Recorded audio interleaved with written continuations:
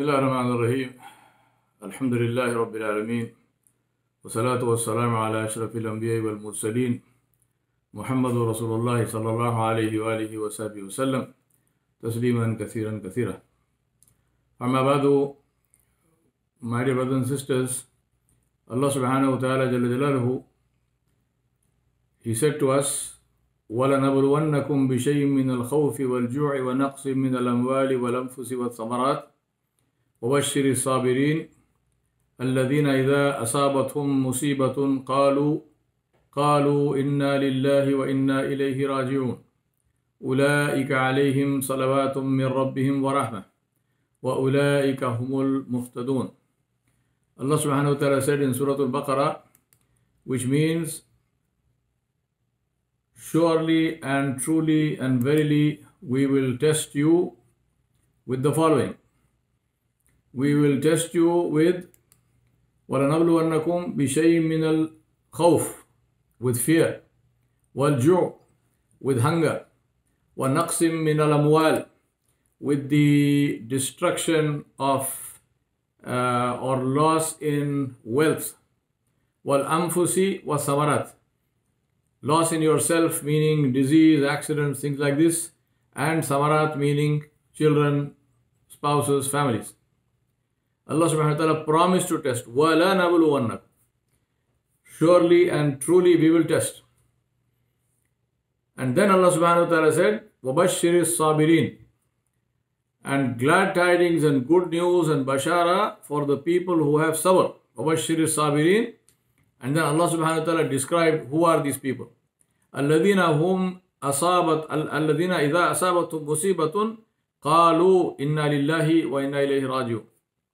Allah subhanahu wa ta'ala said, these are the people who, when they face the calamity, when they face the musibah, they say, we are from Allah and to Allah is our return. And then Allah subhanahu wa ta'ala pronounced His reward. What is this bashara? Bashara is for those who say this. And what is the bashara? أُولَٰئِكَ عَلَيْهِمْ صَلَوَاتٌ مِّن رَبِّهِمْ وَرَحْمَةٌ وَأُولَٰئِكَ هُمُ الْمُهْتَدُونَ. Allah said, on these people there is salam, there is blessing from their Rabb Jalla Jalaluhu, and there is rahmah, there is the mercy of Allah subhanahu wa ta'ala on these people. Allah will descend He send down His mercy, and He sends down this bashara on these people. And then Allah subhanahu wa ta'ala gave them that stamp, and Allah subhanahu wa ta'ala said, أُولَٰئِكَ هُمُ الْمُهْتَدُونَ. Truly these are the people who are rightly guided. My brothers and sisters, I began with this beautiful ayat because today we are facing a situation of that kind. And that situation is, if you see the screen that I am sharing here, the situation is where we are facing globally a situation which is, within quotes, for want of another word, a situation of global disaster. We are facing threat to life, and whether anyone still wants to stay with the conspiracy theories of all of this is made up and all of this is false and it is not true and so on. Believe me, there are over 1 million people in the world who would disagree with you if they could speak. We are facing the consequences of that, which is the consequences of Corona and or COVID-19, which is economic, which are economic consequences, losses of jobs, losses of entire livelihoods, a complete reorientation and a complete change in the environment of business and commerce, and all that goes with it. People are in trouble because those who have borrowed, who have mortgages, for example, on their houses, those who have borrowed money for that, they are in trouble paying those mortgages. People who have borrowed money for cars and stuff are in trouble because they've lost their jobs, they can't do that.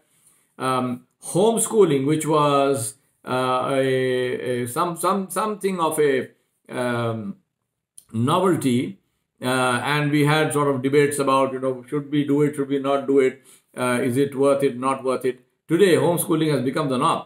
I mean, it's there everywhere, whether you like it or not. Your children are studying from home, and you are trying to teach them. Similarly, working from home, which was again in some companies, some of the IT companies, this was a sort of perk. Today, that has become the norm. So, which has two sides to it. One is the convenience for those who can see it as a convenience, and for those whom it is actually a convenience of actually being at home with your family, not having to commute. Your commute is from your bedroom to your office, or sometimes from the bed to the desk in the same room or the same space. To the downside of it, which is what is the consequence of being home 24 hours. So a lot of this stuff, I don't want to list that because all of us have been experiencing that. We all know this. Whoever thought that planes wouldn't fly, whoever thought that entire office buildings would shut down, whoever thought that there would be a revolution in the real estate and rental markets, there would be a complete revolution in the holidays, hotels, travel industry, the whole complete and total disruption.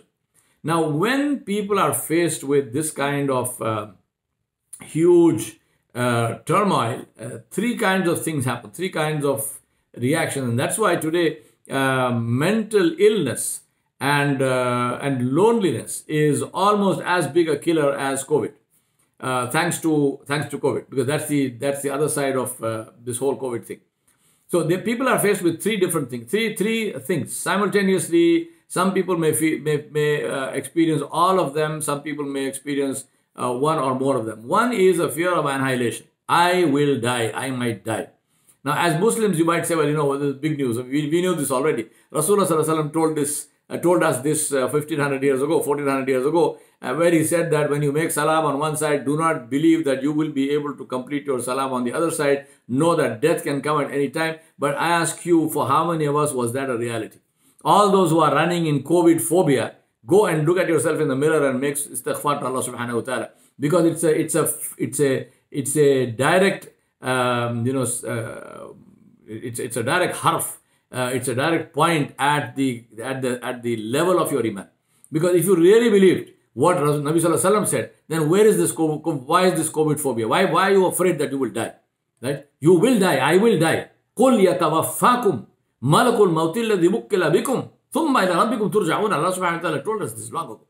So therefore, fear of annihilation, myself. Similarly, fear of annihilation as far as my family is concerned, and so on and so forth.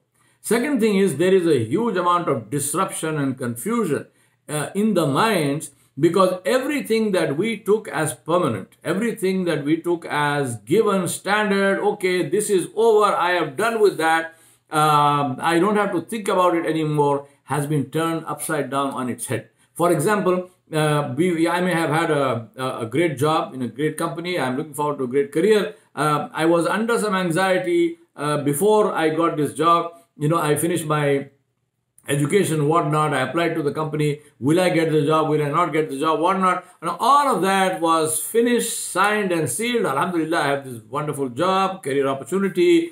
Based on my projected earnings, maybe I even borrowed money. Remember, all the stuff that Allah subhanahu wa ta'ala warned us against, we did it. We went against what Allah told us to do, and now we are facing the consequences. So based on these projected earnings, I borrowed money and I bought a car on hire purchase or rent or whatnot you want to call it. I bought a house, I mortgaged that, I have this payment, I have that payment. I said, no problem. Allah subhanahu wa ta'ala can be on his arsh. I'm not bothered. I am worried about my company. I am thinking my company will keep paying me so I can pay off all of these things. Inna lillahi wa inna ilayhi raji'un. Right? Suddenly, again I'm trying to be concise. Suddenly, all of these assumptions that we had about ourselves and about our lives going forward were turned upside down on their heads. So disruption and confusion. And the result of these two things, the result of fear of annihilation and disruption and confusion in our thought process, in our strategies, in our plans for ourselves. Remember, in 2015, one wonderful thing which we all have to face. In 2015, anyone who was asked the question, where do you see yourself 5 years from now? Anyone who answered that question in 2015 was wrong. Every single one. Right? All the Jyotishis and all the fortune tellers and all the seance artists and all the Vastu experts and all the this one and that one, not one single one of them predicted COVID-19. So go believe them. Go to them for your future. My brothers and sisters, the result of these two things, fear of annihilation and disruption in thought, disruption in plans, disruption in strategies, results in despair and depression. Despair and depression. Worst form of that, suicides, but even where that doesn't happen, despair, depression, mood changes, all sorts of stuff. And that's why I said that loneliness and depression and mental illness seems to be an equally lethal killer in these days of COVID. Now, this is the bad news. Now let me give you the good news. And the good news is, what must you do? Now here is what you must do, which is develop resilience. Now what is resilience? That's why the title of this talk is 2021, Resilience, the Best Asset. Now what is resilience? Resilience is a combination of three things. Three things. Number one is to understand the situation that you are in and to face those facts, to face those brutal facts straight up. No fooling yourself, because believe me, there is only one person in this whole world you can fool, and that's yourself. Nobody else. Don't do that. No looking at the situation that we are in through rose-tinted glasses. No belief in all kinds of, oh, but this will come to our rescue and that will come to our rescue. Right now, it is the issue of, thinking that, oh, once I get the vaccine, I'm home and dry, nothing can happen to me. Don't do any of that. Right? Don't do any of that. Facing the facts. So understand what the facts are and face them, brutal facts. No mincing words, no fooling yourself. Number two is to have tawakkul on Allah subhanahu wa ta'ala. Never lose track of the fact that this world belongs to Allah, the COVID virus belongs to Allah, and the cure also belongs to Allah. And you belong to Allah and I belong to Allah, and we say Alhamdulillahi Rabbil Alameen. Tawakkul. And the third thing is the desire and the tendency and the attitude to help others. To help others.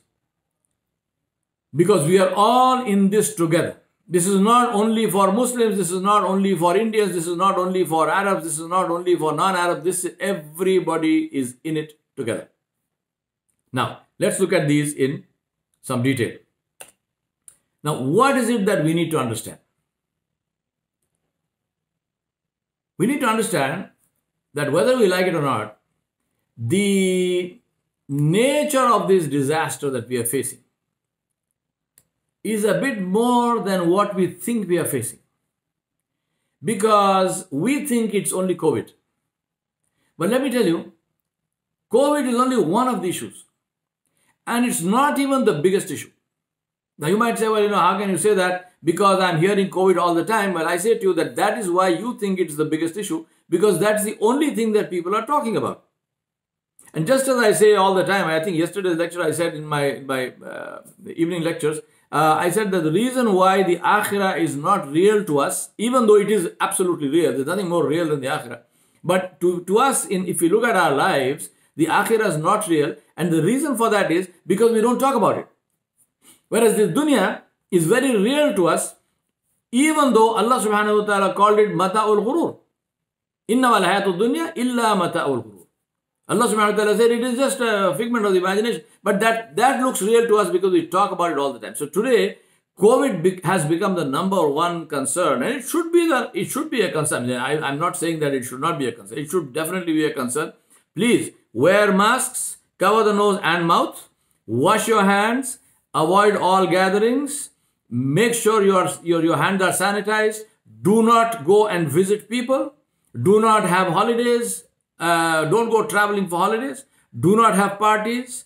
Even to the masajid, ensure that you maintain distance. Take all precautions because this is very much part of Islam. And in Islam, we are concerned not only about our own safety, but we are concerned about the safety of everybody else.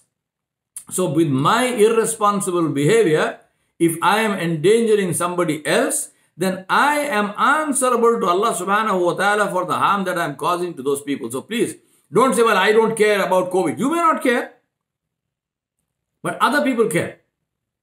So do not do things which are potentially dangerous. But having said that, I submit to you that COVID is by no means the number one danger that we as human beings are facing. Remember, I told you, face the brutal facts. So you might say, well, what are the other dangers we are facing? We are facing the danger of our economic well-being, of our emoluments, of our salaries, of our incomes. We are facing the danger of that. We are facing danger to that from disruptive technologies and from artificial intelligence. Right? Now, you might say, well, let's get rid of it. No, it's not going to happen. It is not going to happen. And believe me, what you are seeing today in terms of artificial intelligence and disruptive technology is only the beginning. It's only going to get, within quotes, whether you like it or not, call it better, call it worse, but it's only going to increase.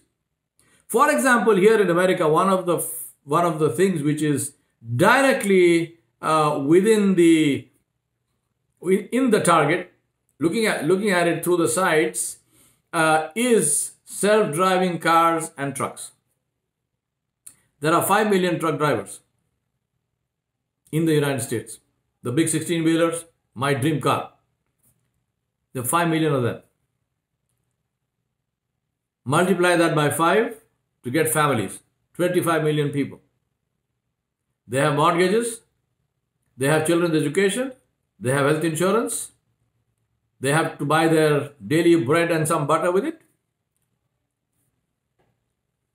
We have heard lots and lots of talk about how self-driving trucks are good for the truck owners because instant turnaround time, constant driving, there is nothing to, all you need is a big enough fuel tank and it will take you from one end of the America to another one without even stopping at all, or even if you have to stop, minimal stops. Drivers don't need rest. They don't need drivers. Technology will take care of safety, so those trucks will be faster, but they will be safer than a truck being driven by a driver who might be tired, who might be sleepy, and so on and so forth. But look at it from the perspective of the drivers. It means a loss in the only job that he can do in his current state. Now, the analysts, they say, well, you can retrain them. Go look at a truck. I know some people who drive trucks. What retraining are you going to do to that person? That person is trained to drive a highly sophisticated machine. It's not an easy thing. It's a very complex thing. And he's an expert in that area. But like all subject experts, he's an expert in that one area. It took him half a lifetime to get that expertise. Now you make that null and void and you tell him, I'm going to retrain you as what? As what? Similarly, many other things. Artificial intelligence. I mean, this is not the topic today, so I'm not going into these in detail. But it affects everything. It affects every single thing, including jobs like first responders, like medical diagnostics, like legal, legal work, especially research work and so on and so forth, what solicitors used to do or do. And some of this we are seeing right now. Many of us have experienced telemedicine, for example. Right? What is telemedicine? Telemedicine is loss of job for somebody. It's convenience, yes, but what is it that makes it convenient? Think about that. Second big killer, and all of these are much bigger than COVID. Second big one and not in order of priority, maybe I should put this as the first one, is poverty and income disparity. Poverty, global poverty and income disparity. Yes, if I take a timeline of the last 50 years, globally, there are fewer people who are poorer than they were 50 years ago, and the level of that poverty also is less than it was at that time. But if I take the numbers, absolute numbers, there are far more people who are poorer than they were 50 years ago. Global poverty is a cancer. Global poverty is killing us, but we don't see that. And so also is income disparity. We thought this COVID is a great equalizer, but you know and I know that there were 7 or 8 people, 7 or 8 billionaires who became trillionaires. Whereas the rest of the world, the so-called middle class collapsed into the so-called poor people, poor class. So disparity of income. Number 3 is politics. Toxic, fascist politics seems to have taken the world by storm. Lots of mindless followers, lots of mindless supporters for toxic, fascist politics who don't understand what they are supporting. A day will come when they will understand and they will suffer. But by then it will be too late for a lot of us. And the last one, and again, every time I talk about each of these, I think I should, upgrade it to number 1, which is global warming. Now, there are experts who believe that we are already over the brink, and we are in free fall. I don't agree. I don't disagree. I don't subscribe to that view. If I did, I wouldn't be talking to you. As simple as that. I like to take a positive view of life. I like to take a view to say that I can still make a difference as long as I'm breathing. I'd like to do something positive for somebody in the world. I don't care who that is. But I don't want to just give up and say, well, we are all done. No. But global warming is probably the number 1 danger that faces us. And as I told you, far, far worse than COVID can ever be. Because let's face it, absolute numbers of COVID are enormous. But percentage-wise, 1%. Which means that if you get COVID, there's a 99% chance that you will, inshallah, be cured and you will walk out of the place. I know personally people who are in their 80s, who were in ICUs, on ventilators, and who today are sitting and eating biryani. Alhamdulillah. Global warming will not spare anybody. Now, I have requested Atif to share 2 videos with you. One is called 4 Horsemen, and the second one is called An Inconvenient Truth. Now, after this program, my submission to you is go home and watch those 2 things as required watching and required reading if you are interested in knowing what exactly is happening in the world. So please go do that. Now, these are the brutal facts. I know, I'm talking depressing stuff, but what to do? I mean, this is the reality, and I'm not going to fool you. So this is the reality. I've tried to condense it as much as I could, but this is the actual reality. We are facing a global disaster, and that global disaster is not COVID.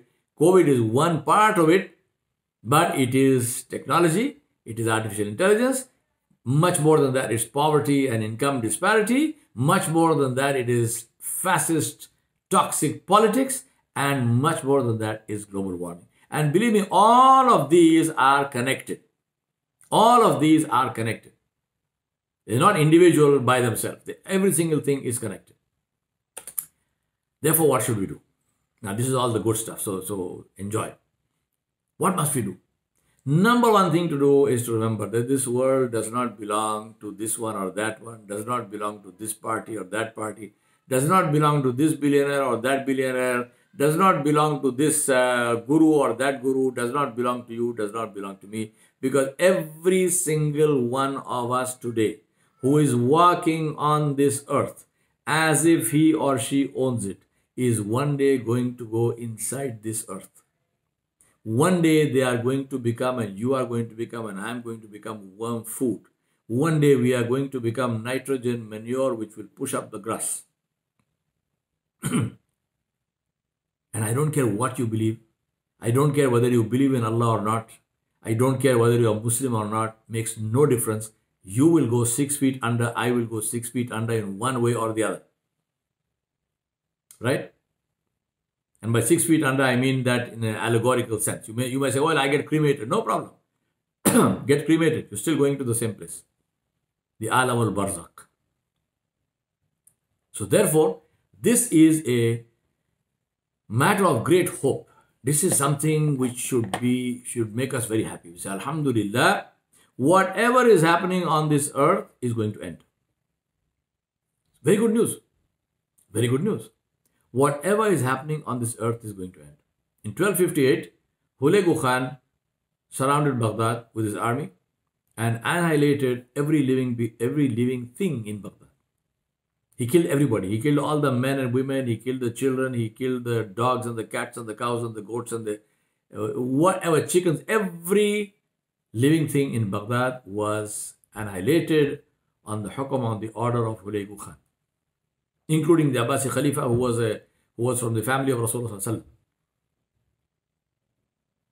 And then, where is Hulagu Khan today? Is he alive? You have his phone number? Hulagu Khan also went where he sent the rest of them. Everything ends. Alhamdulillah. We thank Allah subhanahu wa ta'ala. Because imagine the world if there was no death. Imagine if all the toxic people that lived on this earth continue to live. Right? So, Alhamdulillah. Allah subhanahu wa ta'ala put an end to everything. Now, what must we do? We must do the first and foremost is to build our ta'alluq with Allah. Ta'alluq ma'allah. Now you might say, well, this is Sheikh Yawar and his old broken record, ta'alluq ma'allah. Yes. When I'm gone, I want you to remember me like this. That this was a broken record. The man could say nothing else except ta'alluq ma'allah. Alhamdulillah. Ta'alluq ma'allah. Connection with Allah. And part of the broken record is what? Tahajjud. Pray tahajjud. Stand in the night, cry before Allah subhanahu wa ta'ala. Accept Allah subhanahu wa ta'ala. Because Allah subhanahu wa ta'ala is yours and you are Allah's. You belong to Allah subhanahu wa ta'ala. Do not worship anyone other than Allah. Worship only Allah subhanahu wa ta'ala. Stand in the night, cry before Allah. Tell Allah your story. He knows your story anyway, but He likes to hear it, so tell Him the story. Now, how do you develop ta'alluq? How do you develop connection with Allah subhanahu wa ta'ala? Two things, khashya and shukr. The awe and majesty of Allah subhanahu wa ta'ala in your heart. How do you get that? By reading Quran, by reading and seeing how Allah subhanahu wa ta'ala introduced Himself, and by looking around you and seeing the signs of Allah subhanahu wa ta'ala. One of the biggest of them today is COVID. One little virus brought this entire world with all its arrogance and all its so-called money power and so-called military power and so-called scientific power and so-called this power and that power. One little virus brought it all to a dead halt. The khudrat of Allah subhanahu wa ta'ala. Look around us. See the beauty and magnificence of the creation of Allah subhanahu wa ta'ala. Fill your heart with the nur of Allah and dispel everything else from the heart. Like a 1,000-watt halogen bulb, when it lights up, you see nothing else. If you look into it, and I definitely do not tell you to look into a 1,000-watt halogen bulb, you will go blind. But allegorically speaking, if you look into that, and you turn away, you will only see that light. You will not see anything else. This is what happens, for example, for animals which get blinded in headlights in the night on the roads. The animal can't see anything because of the light. The light blinds him. This is a beautiful blindness because then you are only seeing the light. When you are seeing the light of Allah subhanahu wa ta'ala's khudrat and His majesty and glory, when the khashyat of Allah, then you do not see disaster and you do not see the fear of people and makhluk will disappear from your heart. You will only see the nur of Allah everywhere you look. فَإِنَمَا تُوَلُّوا فَسَمَّا وَجْهُ اللَّهِ. And then, shukr to Allah subhanahu wa ta'ala. Thank Allah subhanahu wa ta'ala. Alhamdulillah, Ya Allah, you gave me your understanding. You helped me, you told me, you introduced yourself, so I know you. I do not worship anyone other than you. I see things in proportion. I see the makhluk, I see the creation as creation, and I see the creator as the creator. I do not confuse the creation for the creator, because some of this creation is so magnificent. It is so amazing. You have the sun and the moon. I look at the sun and I am dazzled. I say, Wallah, is this the creator? It's not the creator. It's not even a particle of what the creator has created. We thank Allah subhanahu wa ta'ala.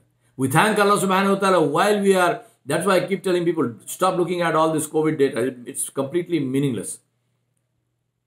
Instead of that, take a deep breath and thank Allah subhanahu wa ta'ala. Alhamdulillah, I do not have COVID. Alhamdulillah, I am able to breathe freely. Right? Spend that time in thanking Allah instead of scaring the daylights out of yourself for no reason. You didn't get it, your family didn't get it. Alhamdulillah. For those people who got it, help them in every way you can, make dua for them. But there's no sense in continuously burdening your mind and bombarding your mind with this COVID data and go on and on and on. And at the end of that, what happens? Nothing happens. Nothing has changed on the ground, and you have just put yourself into a depressive spirit. So khashyat and shukr together create hubb, create love for Allah subhanahu wa ta'ala. And this love for Allah subhanahu wa ta'ala gives us the ta'alluq with Allah subhanahu wa ta'ala. Follow the sunnah, because how do we get Allah to love us? قُلْ إِن كُنْتُمْ تُحِبُّونَ اللَّهَ فَاتَّبِعُونِي يُحْبِبْكُمُ اللَّهُ وَيَغْفِرْ لَكُمْ ذُنُوبَكُمْ وَاللَّهُ غَفُورٌ رَحِيمٌ قال جل وعلا. He said, O Muhammad sallallahu alayhi wasallam, tell those people who claim to love Allah. Tell those people who claim to love Allah subhanahu wa ta'ala, who claim to love God. Tell them to follow you. Tell them to make your ittiba. Tell them to emulate and imitate you. What will happen? Allah will love you. And when Allah loves you, what happens? Boundary condition, minimum. Allah will forgive all your sins, and Allah subhanahu wa ta'ala is most forgiving and most merciful. Ta'alluq with Allah. Second one, hope. Never lose hope in ultimate success, because our hope does not depend on conditions. Our hope does not depend on material stuff. Our hope depends on the one who controls those conditions, on the one who sent those conditions. The Sahaba used to say, if the sky turned to copper and the earth turned to iron, we would still not lose hope in the fact that Allah will provide us food. We will not say what will happen when there is no rain, what will happen because these were agricultural people. He said they were farmers. They did not say what will happen if there is no earth, what will happen if there is no rain. They said, I don't care. The one giving is the one who is free from all want and need. Huwa Razzaq dhul quwwatil mateen. He is the Ar-Razzaq. He is the one who feeds, and he does that with his power and his glory and his majesty. He does not need conditions. He creates conditions. Musabbibul asbab.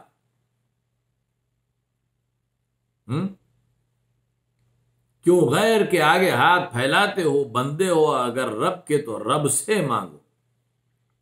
Why do you spread your hands? Why do you ask others than Allah? If you are a banda, if you are a slave, if you are a creature of Allah, then ask Allah.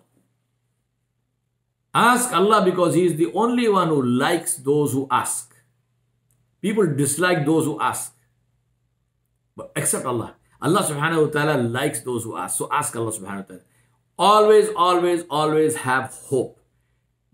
To lose hope is kufr. In Islam, this is haram. To lose hope is kufr. Never lose hope. If you are losing hope, it means that you are saying even Allah cannot do anything. Na'udhu billah. Allah can do anything. So never, never, never lose hope. And remember, that's why I keep saying read history. I mentioned to you 1258. Imagine if you were a person living in Baghdad in 1258, you would be dead. Of course, you would have been killed by Hulaybu's people. But at the time when you're looking at those armies, at the time when you see the army coming inside and killing people randomly, what would be the level of your hope? What would be, and because you are Muslim, you would say, well, you know, Islam is being annihilated. But guess what? Today in 2020, Islam is stronger than it has ever been. There are more Muslims in the world today walking the earth than there have ever been in the history of mankind, in the history of Islam. Somebody died, somebody dies anyway. One day I will die, so what? Will Islam cease? No way. So, never lose hope. Number two, confidence. How? Because we believe in Allah. Because we know Allah. Introduce Allah to those who do not know Allah. You are not compelling anybody to accept Islam. No way. When Allah subhanahu wa ta'ala gave the freedom, and Allah subhanahu wa ta'ala said, فَمَنْ قُلِ الْحَقُّ مِنْ رَبِّكُمْ فَمَنْ شَاءَ فَلْيُؤْمِنْ وَمَنْ شَاءَ فَلْيَكْفُرْ. Allah said, say, the truth is your Rabb, is Allah subhanahu wa ta'ala. قُلِ الْحَقُّ مِنْ رَبِّكُمْ. Allah did not say, قُلِ الْحَقُّ بِالرَّبِّ. He said, my Rabb is the, no. Is your Rabb, is your creator, is your Rabb. Even if you don't recognize that, even if you don't want to accept that, he's still your Rabb. He's still the one who's feeding you. And you're free to recognize him, you're free to worship him, and you're free not to worship him. No problem. Do what you want. But for us, Allah said, introduce Allah subhanahu wa ta'ala to them. Say to them, قُلْ الْحَقُّ مِنْ رَبِّكُمْ. The truth is your Rabb. Confidence. And third thing is, belief in the Akhirah. Belief in the Akhirah meaning that whatever is in this world, whether it is good, whether it is bad, will end. And one day I will stand before Allah subhanahu wa ta'ala. Whatever is in this world is temporary. But what is with Allah is permanent. وَمَا عِنْدَكُمْ يَنْفَضُ وَمَا عِنْدَ اللَّهِ بَاقٍ. Whatever is with you will perish. Whatever is with Allah will remain. One day we meet Allah subhanahu wa ta'ala. When we have this, then it helps us to put our conditions in perspective. I lost my job. Big deal. So what? Did I lose the one who feeds me? That is the question. You only lost one means by which he was feeding you. You know, my Shaykh used to say, Nuri Shah Sahib Rahmatullah Alayh, he used to say that if there is, for example, he said, if your friend makes an announcement and says that there is da'wat aam, there is general feeding. So say it is Eid day or something, and as we say in the West, open house. So there is an open house. Anybody from the street can walk in, and there is this food, there is this dastarkhan, there is this sufra, there is this table which is spread, and the food is laid out. Anybody can walk in and sit and eat. So you say, Alhamdulillah, this is my friend's open house, so I will go. So this is your very, very close, he is your very, very dear friend. So now this friend is of course busy, in the house, and all getting all the food placed and everything else, and there are bearers and so on, and people are doing, his family is helping, everybody's. So in that whole confusion, people coming and going, you also go and you sit down at this general table where everybody else is there. So you're surrounded by strangers. Anyone who walked off the street is there, and you also sat there. Then suddenly your friend sees you. Right? He sees you. So what does he do? Your friend comes and grabs you by the shoulder, lifts you up, says, come. He takes away the plate in front of you, removes the plate, he says, come. Now my Shaykh used to say, if that happens, what is in your heart? What do you feel? Do you feel, wow, this man is depriving me of my food. I will go hungry. I will starve. Is this what you're thinking? He said, if that is what you are thinking, then you are insulting your friend. You are insulting that friendship. He said, you know what you will be thinking? You will have a big smile on your face. Big smile on your face. The man sitting next to you, he will say, why are you smiling? The man lifted you up from the place, from your eating place. The man took away your plate. You are smiling? What will you say? You will say, I'm not smiling because he lifted me up. I'm smiling because who lifted me up? Because of who lifted me up? I know the one who lifted me up. You know why he lifted me up from here? You know what is the meaning of that? The meaning of that is he's saying to me, this is not your place. This is for everybody. For you, I have a special place. Inside my house. Inside my house. Special place. The head table. A place of honor. Rizqun Kareem. Rizqun Kareem. Lahum maghfiratun wa rizqun Kareem.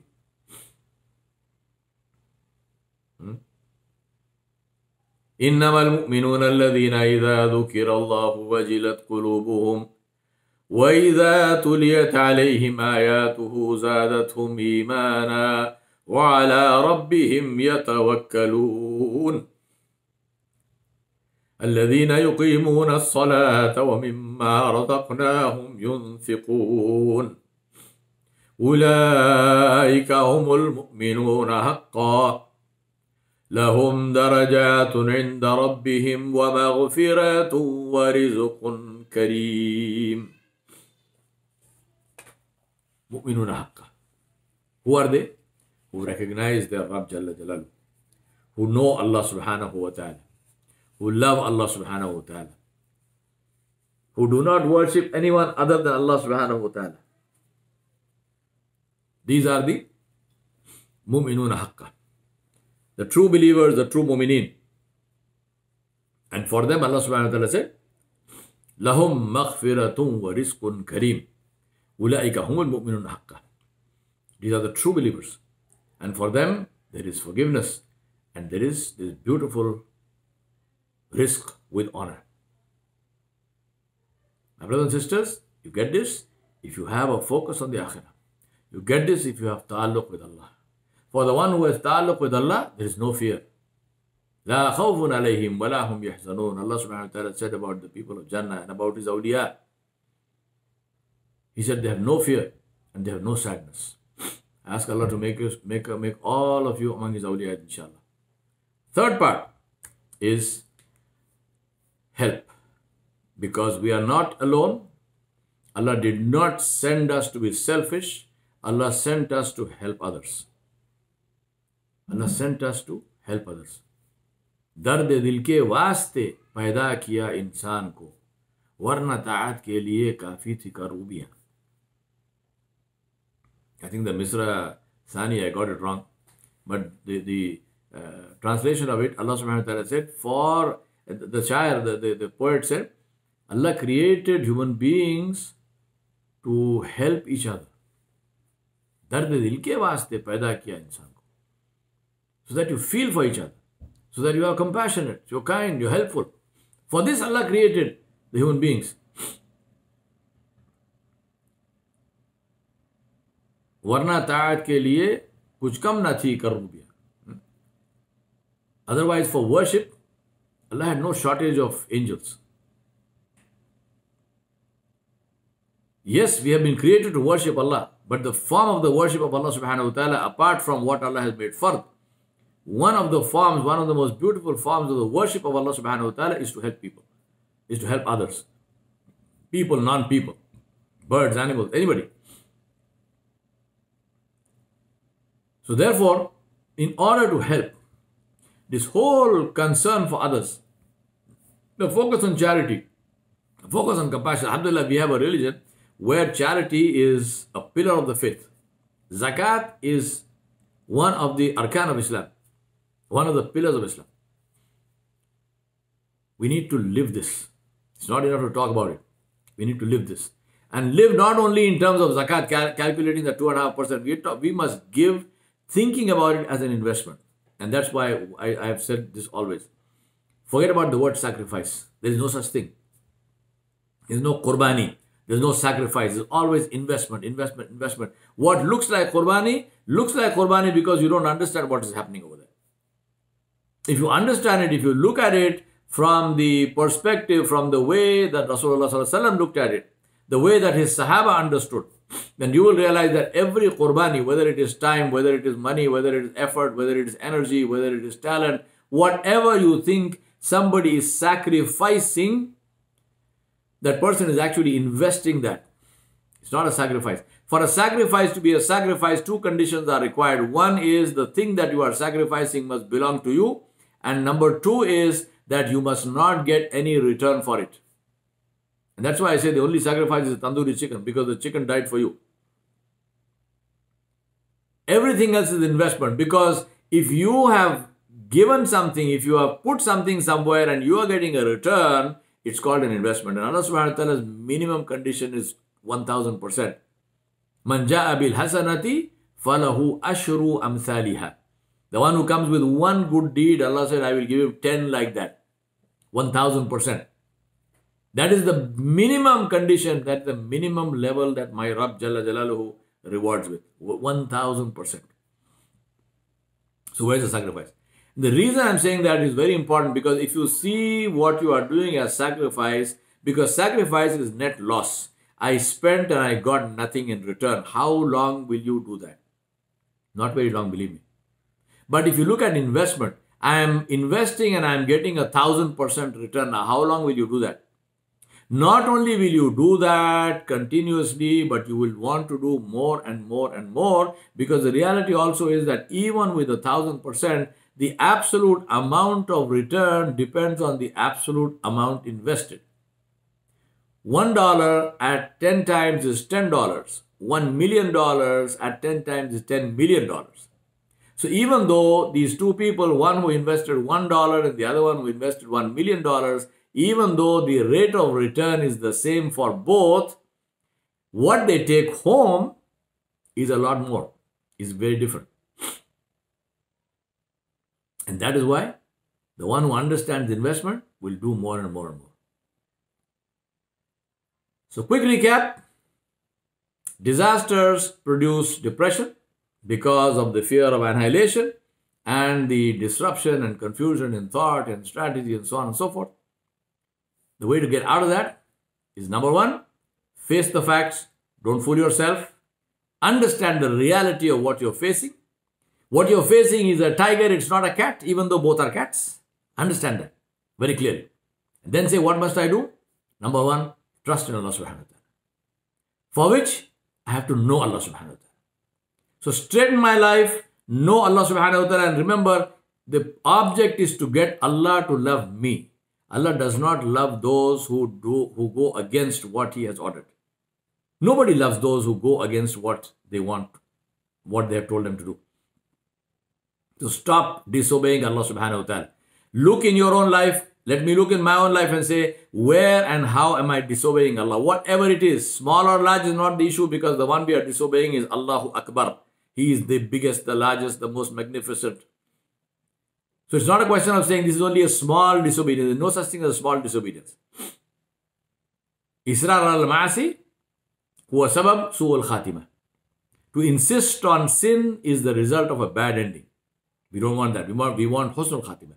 We want the best ending for ourselves. So, ta'alluq with Allah. Know who Allah is and build a connection with Him by gratitude, an attitude of gratitude. Be thankful to Allah subhanahu wa ta'ala for everything He has given us. Love Allah subhanahu wa ta'ala and show that love of Allah subhanahu wa ta'ala by following Muhammad sallallahu alayhi wa sallam. Not anybody else. Following Muhammad sallallahu alayhi wa sallam. Do what Rasulullah sallallahu alayhi wa sallam did. Do what he told us to do. Stay away from anything that he forbade us and forbade for us. وَمَا آتَاكُمُ الرَّسُولُ فَخُذُوهُ وَمَا نَهَاكُمْ عَنْهُ فَانْتَهُوا وَاتَّقُوا اللَّهَ إِنَّ اللَّهَ شَدِيدُ الْعِقَابِ. In Surah Al-Hashr, Allah subhanahu wa ta'ala said, whatever my Nabi gives you, take it. Whatever my Nabi stops you from, stop. Have taqwa of Allah. Fear the displeasure of Allah subhanahu wa ta'ala. Remember, Allah subhanahu wa ta'ala is severe in punishment. Wal-Ghafur Rahim, He is the most forgiving.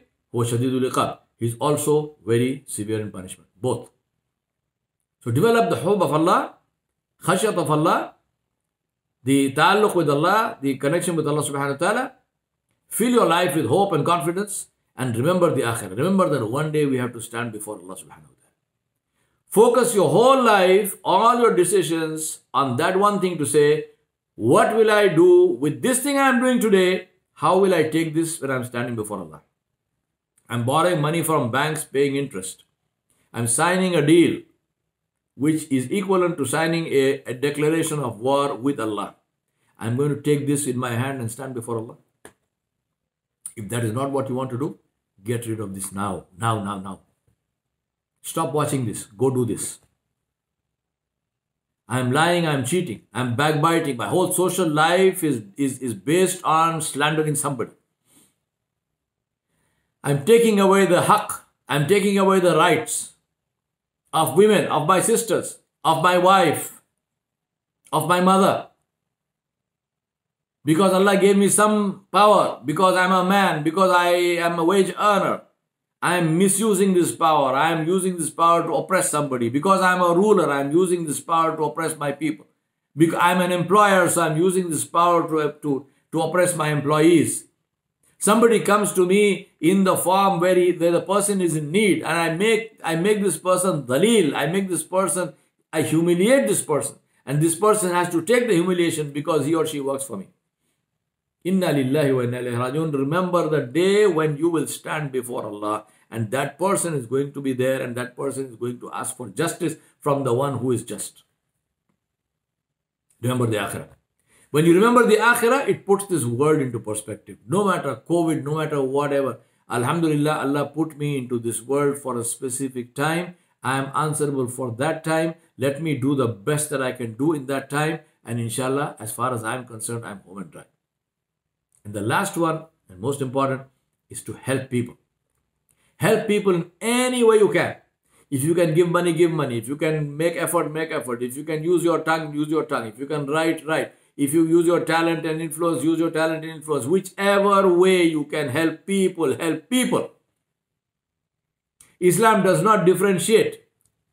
In helping people, Islam does not differentiate between Muslim and non-Muslim. You also don't differentiate. Whoever is in need, help them. Whatever is in need, help. Rasulullah said Allah gave Jannah to a man because he gave water to a hungry dog, to a thirsty dog. There was a dog which was thirsty, he was trying to drink water. There was a well, the dog couldn't get into the well. The man also had no utensils, so the man tied his shoelaces. He dipped his shoe into the well, brought the shoe out, and the dog drank water from the shoe of the man.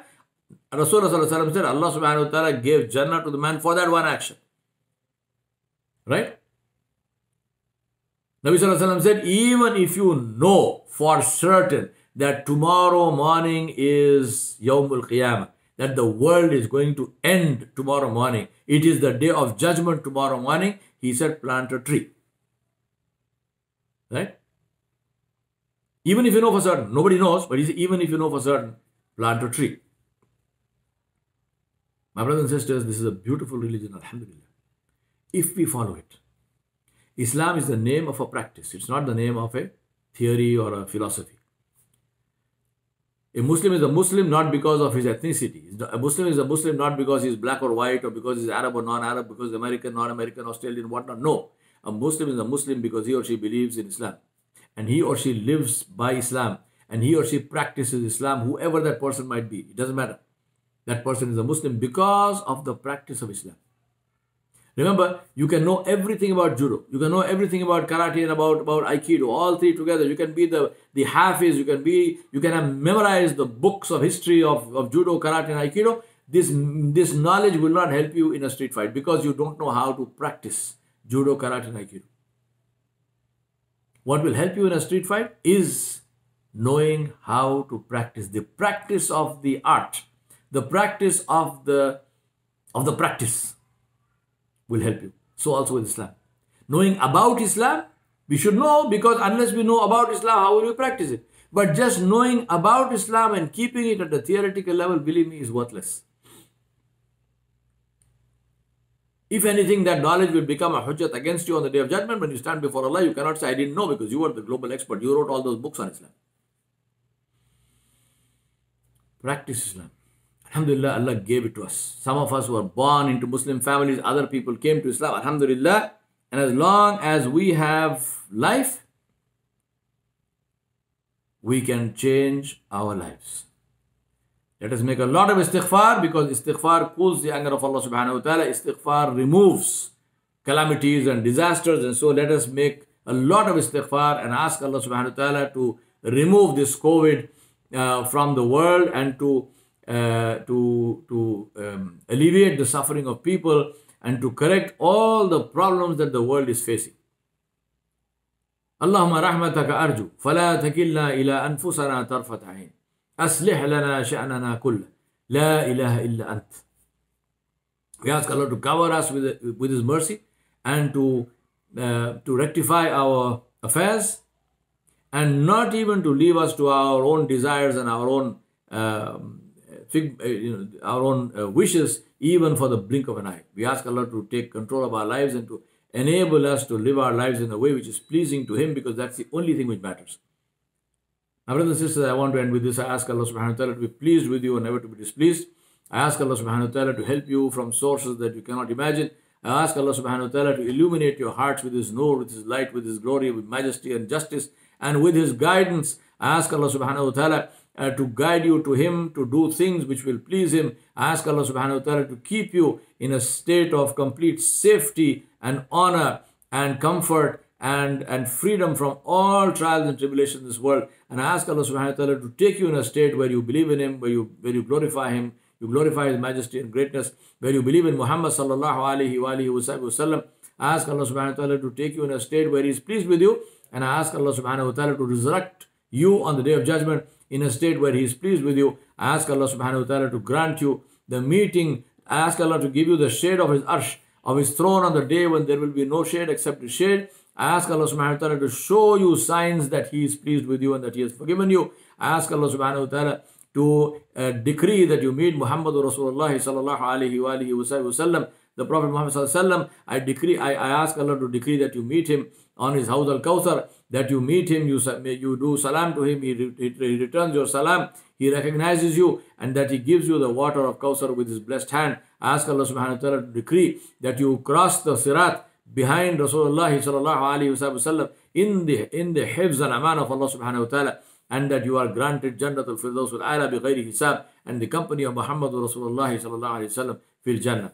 Wa sallallahu ala nabiyil kareem wa ala alihi wa sahbihi ajma'in bi rahmatika ya arhamar rahimin walhamdulillahi rabbil alamin. Ameen, Ameen, Summa Ameen. Jazakallah khair, Sheikh, for this wonderful talk, teaching us to how to prepare for 2021. Since we are in the last